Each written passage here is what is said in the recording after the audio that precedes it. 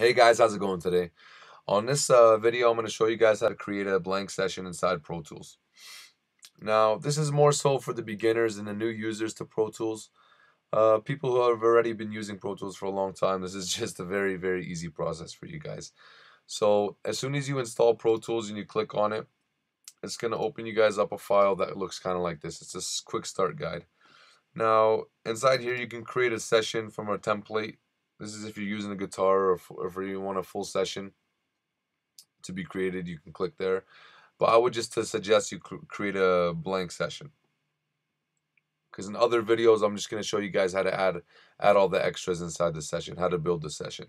So in here I usually just go to wave. I go to 44.1 kilohertz. I go to 16-bit. All this means is that there's 16 bits per 44.1 kilohertz. And let's just make it easy. So now we click OK. We're going to go to create a new session. You name the session. You click save.